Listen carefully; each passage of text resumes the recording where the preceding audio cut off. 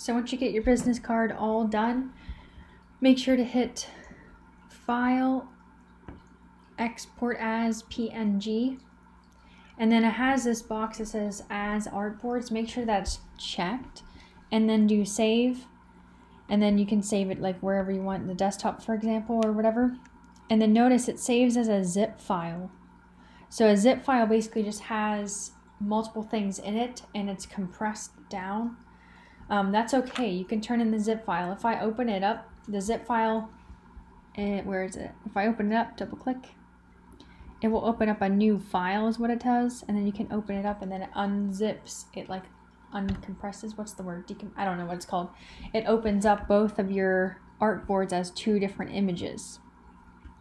So it's pretty cool. So you can turn in each individual PNG or you can just turn in the zip file, whatever you think is easiest. So I'm going to put in here upload zip file or both PNGs. I need to see both the front and the back.